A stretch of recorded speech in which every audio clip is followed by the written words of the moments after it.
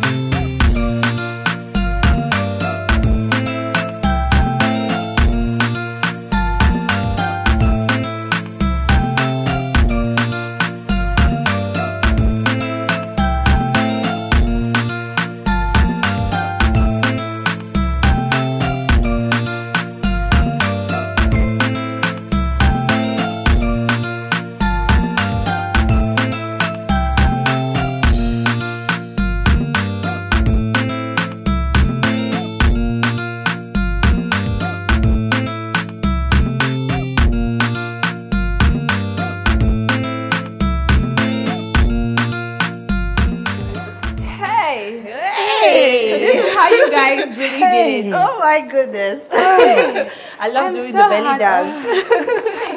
Okay, welcome to Girls Uncut. Yeah, today's episode is especially dedicated to all the pregnant women out there and their loved ones, of course. Now, I'm sure you can see us wearing our pregnant outfits. Yes, pregnant women experience a wealth of emotions while they're pregnant. You know, they experience nausea, they feel tired, they feel exhausted, and they also feel very needy and clingy. And so we've decided to dedicate this episode to show them some love. Yeah, Girls Uncut, we're showing love to the pregnant women today. So men, get your pens and papers and take notes, because today we're going to dish on how to show them love, the crazy moments that pregnant women experience. And you know, we want to know what you guys think. If you're pregnant out there and you have a peculiar need, please do hit us up on our social media platforms. We are at girlsuncut_ on Instagram and Twitter. Let the conversation begin. Hi, ladies. Hey. So this is how you guys did it. What's up, girls? Like, you guys really just experienced this. Like, I'm already feeling tired. Yeah. Hot. And it's not even real, but ooh, but I it like looks it. real. I like You it like though. it. I want to have a baby. Like, I really want to. Like, I already started taking prenatal pills. Huh? And because I heard that it helps, you know, to, you know, prepare you for motherhood. I want to get married, so I don't want no issues. And I feel like it's even good to be taking daily vitamins, right? Oh, okay. Yeah, Well, it definitely helps, true. especially you need to, vitamins. you know, increase your fertility level as a woman. You need to always give your body the necessary nutrients, especially because right now we eat over processed meals. Like, you just go out and have burger and chicken and one fast food. And so when you take those nutrients, it actually replenishes your body and prepares your body to make babies. Arike has a wealth of experience. She's done this 3 times. Wow. You girls are deep. Come on.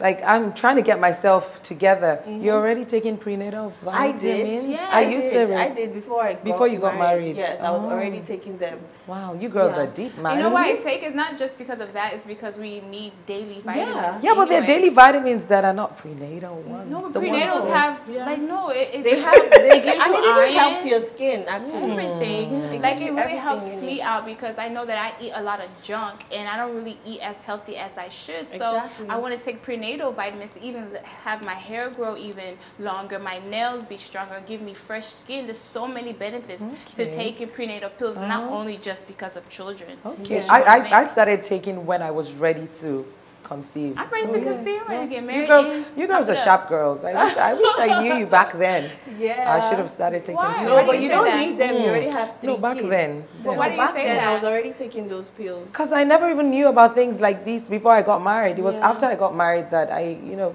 thought about taking prenatal pills. Okay. I was taking vitamins, like normal vitamins for women.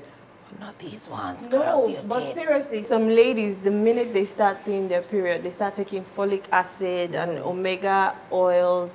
Those things are really good for your hair, your skin. It gives you the glow.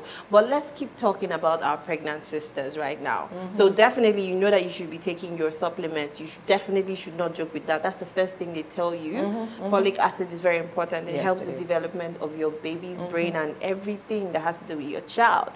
So moving on, Arike, what were those little things that your man did for you to support you, you know, during your pregnancy? Your 3 pregnancies, actually. Something that the men watching at home can take, or something that women can tell their husbands, oh yeah, Arike's husband did this. Come and rub my toes. What works for me right now work for you. Don't put your husband under pressure. But for me, I think what I enjoyed the most was, you know, putting my feet up and having him just rub them. I mean, that's something that I would not enjoy on a normal day. But in pregnancy, I actually enjoyed it. Like, he'll be like, oh, let me just rub your feet up. The first time I was like, okay. And I did it, and it was, you know, I think I even fell asleep once. Like, I was just like, You just, when you're pregnant, you just want to be shown love. Yeah. But then sometimes when you're even being shown love, you resist. So there are times when you're pregnant and you really don't know what you want. Because you think, oh, you want him to show you affection, and then he's like doing it, and you're like, leave me alone. I'm tired. I'm not in the mood for this. I just want to be on my own. Yeah. So for me, there were a lot of times that I just wanted to be in my own space. Like, I didn't even want anybody around me. I just wanted to be. I didn't want to watch TV. I just wanted to be on the couch, lie down, sit down, and just stare or just fall asleep. So I mean, it's different for people, and with each pregnancy, it's different. Yes. With my first, I just wanted to be on my own. But then with my second, because I already had a child to look after, you know, that was distracting me. So there are times when I wanted to spend time with my little one and just, you know, spend as much time as possible with him before his brother came. And then with my third as well, it was the same feeling. So I think with the first, it's usually just totally different. It's a new experience. You've never been pregnant before. You've never known what it felt like. You've never had a baby before. Your tummy hasn't grown that big before. You haven't put on that much weight before. So everything is just new, and you're just like, can this just end right now? Like, can I just see my baby? It's usually worse towards the end. Like when you're getting to the last stages, you're just like, come on, baby, just come out, come out, because you're tired. You can't even sleep properly. You can't sleep, because I like to lie down with my belly flat, and when you're pregnant, you can't do that. So you always have to sleep on your side. You're uncomfortable. The spitting part for me was the worst. Yeah, my mom my 3 pregnancies.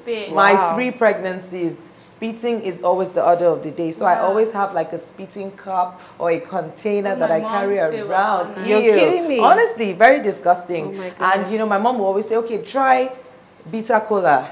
Oh, try fish. My mom said, out of my mom's 6 children, it was only when I'm the 5th born. It was only when she was pregnant with me that she was spitting. So she had 4 before me. She didn't spit. She had 1 after me. She didn't spit. So I guess, I don't know. Maybe I'm the spitting baby. Like my mom, like for every 9 pregnancies she had, she always spit. My auntie spits. So my grandma spits. So you're going to spit. So I think I'm going to spit. Welcome to my world, girl. Like, do you have a cup? It's like just for like. So what I always do is I always have like a cup with a lid with a cover, like the coffee cups. So I have tissue in it. Okay. So I spit and then cover. Is it just like when and you're you talking? Recycle. Like you recycle. You recycle it now. Like you keep using it until the cup is done, and then you have another one. So it's not as if you just spit once and throw the cup away. Okay. Are you careful? It's disgusting. Okay. Just so you know, we have a cup with tea in here, not spit,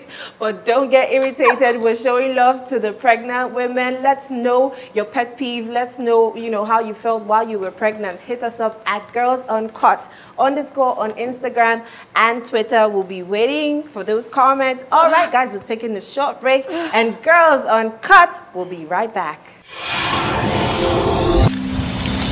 It's still Girls Uncut with your favorite girls on TV. And today it's all about the pregnancy glow and things that happen to you when you're pregnant. If you're pregnant, tell your friends, tell your family members, and tell all those people around you to tune in, because this episode is about to get even more exciting.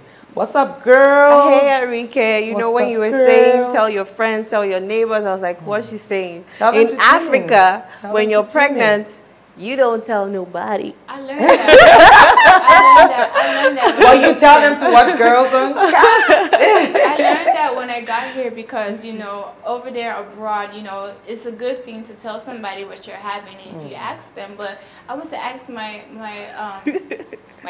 cousin's friend or whatever. I said, girl, you're pregnant. What are you having? She said, you don't ask people that. I said, oh. I said, but why? Because, you know, these people here, somebody can just be wishing you evil or your baby will die. I'm like, crazy. Why is everybody so evil? Well, a lot of diabolic thing goes on in Africa because over there in abroad, nobody cares.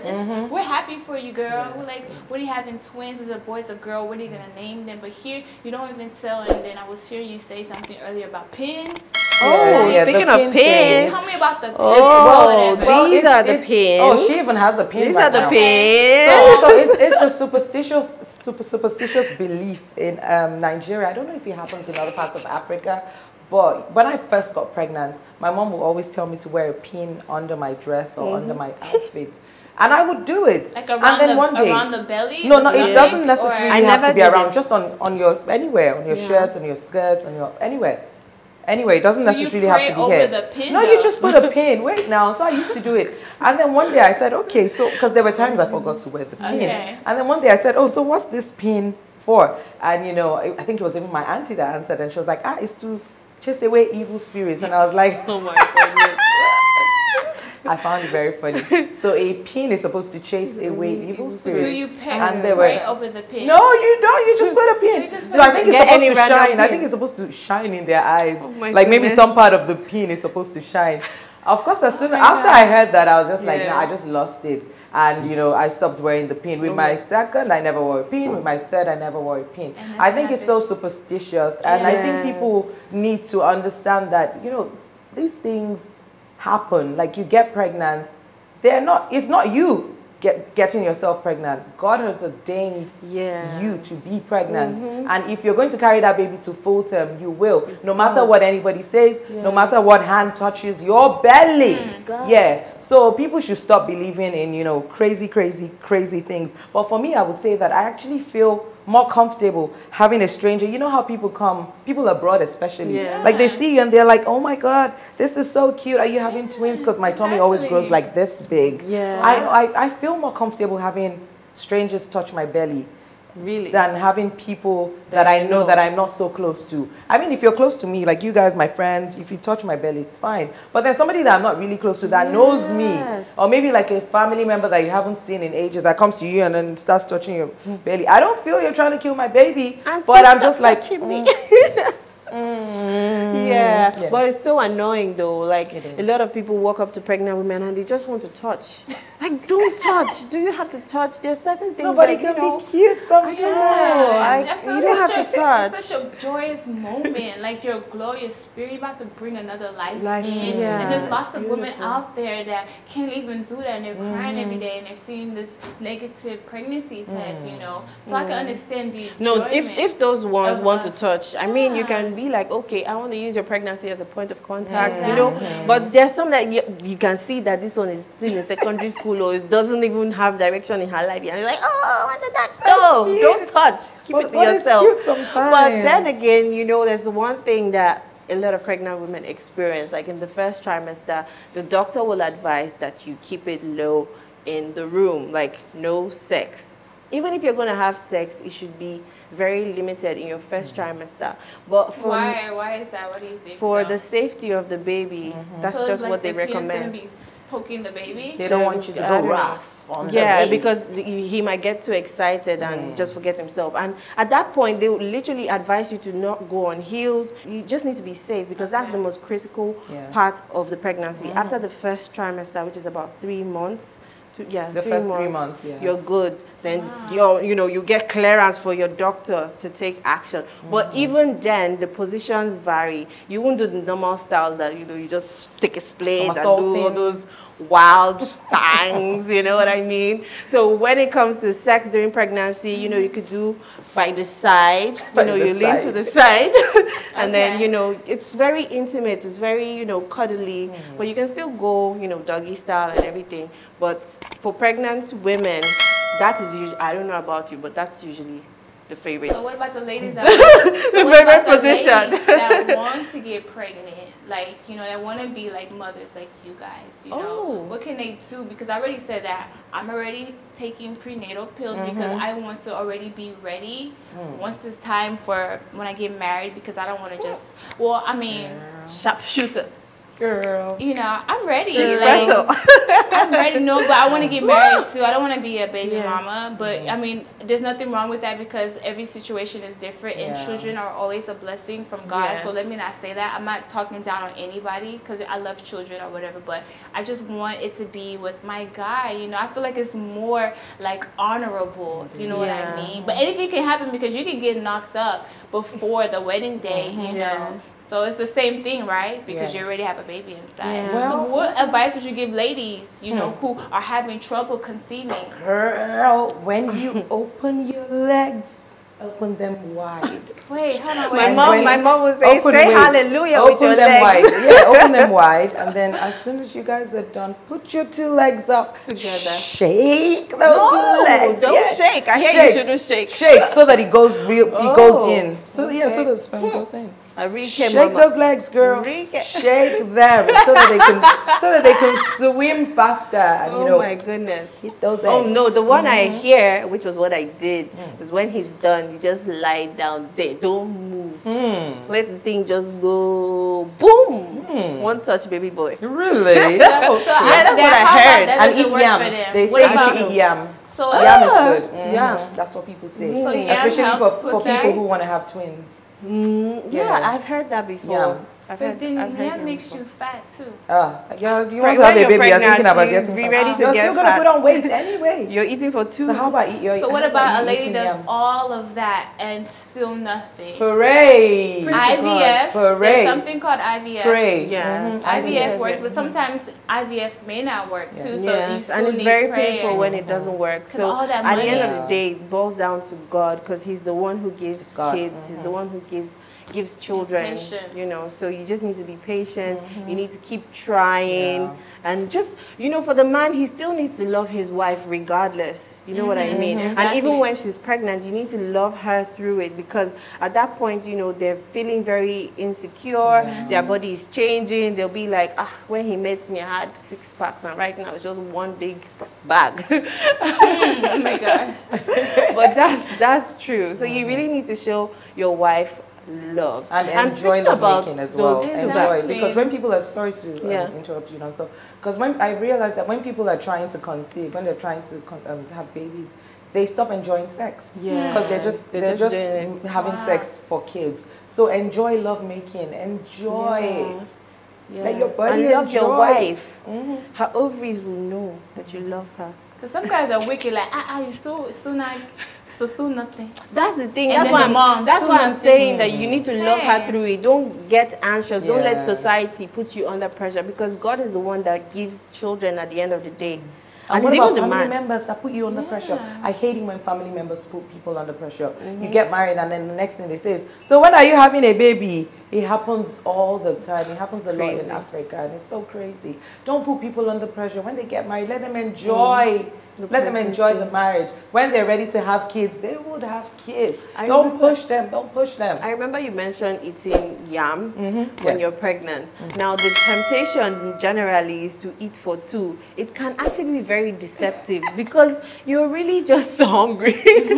Half of the time you're hungry. And if you eat for 2, you pack on weight that you wouldn't even believe yourself. So try to watch your portions, you know, because you always want to munch on something. So keep healthy options, keep healthy fruits, you know, just quick, easily, and, you know, accessible in your fridge or in your kitchen or beside the bed. Because like me, if I wake up in the morning, and I don't snack on something, I'll throw up. I always used to throw up. I didn't spit, but I used to, like, when I'm brushing my teeth, I must gag and just throw up. Ew, and it's nasty yellow. What did you do? What did I do? Like, did you have food next to the nightstand? Well, I usually had like biscuits because I always had to have something in my mouth because of the spitting thing. It's so disgusting. Crackers, all kinds of biscuits, just to have something in my mouth. All right. Okay. Anyways, we're going to have more to say when we come back. We have to go on a quick break. We would be right back. Don't forget to join the conversation at Girls Uncut _ on Twitter and Instagram. We would be right back, guys.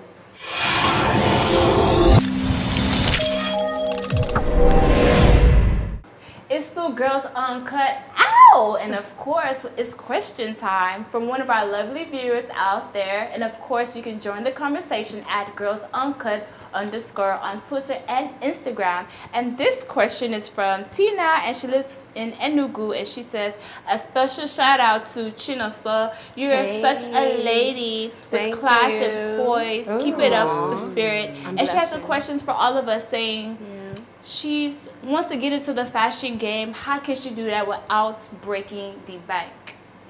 When she says fashion game, like, what does she Probably like want to be a slay queen. Clothes and all of that. Yeah. Girl, I'm a woman on a budget. I don't know to spend on things. Yeah. Go online. There's so many shops. So many online shops with good bargains. You will get hot things. And they will even deliver to you. Yeah. That's what I want to say. And you know, it's hard to tell you what to buy because your body is different from mine. I know what I like. Figure out what you like. Look for what you like and shop on a budget. Have a budget and do not exceed your budget. All right. Thank you, Tina. Oh, that compliment made me feel so good. Yeah. But then it's amazing that you want to slay on a budget, and it's actually really, really possible. The thing is, you need to be creative, because if you just go into the market to buy clothes and you're not able to style yourself, then you just be literally, you need to break a bank. You need to learn how to recycle your clothes. You need to learn how to mix and match, make ordinary pieces look extraordinary. It's just, you know, being creative, trying out different things. You would experiment, you would fail sometimes, but you need to think outside the box and know what works for you. That's very important. Define your style. Are you a jeans person, or do you want to be, you know, the slay queen, all curvilicious and stuff? Know what works for you. If you want to wear dresses, if you want to do gowns, does skirts work for your body? You know, pencil skirts, flay skirts, peplum skirts. What works for you?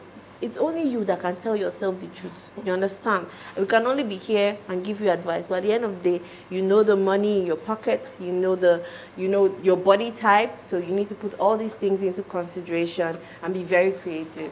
For me, I like going to the market. Like, I went to one of the biggest markets here in Lagos, Balogun Market. And the first time, you know, I learned my lesson. Next time, I'm not going to dress up because everybody was pricing me. So the next time I came there with a bike man that I saw on the corner, I said, please just come with me, please, you know, because I knew that he would also help, you know, negotiate like, my auntie, now, no. So, you know, I found a lot of great stuff for like 500 Naira, you know, even cheaper than that. And I left with 2 big bags of lovely things, that vintage things that I wanted to mix and match with the new things that I have. So everything is possible. You don't always have to spend so much money to look good. Girl, please.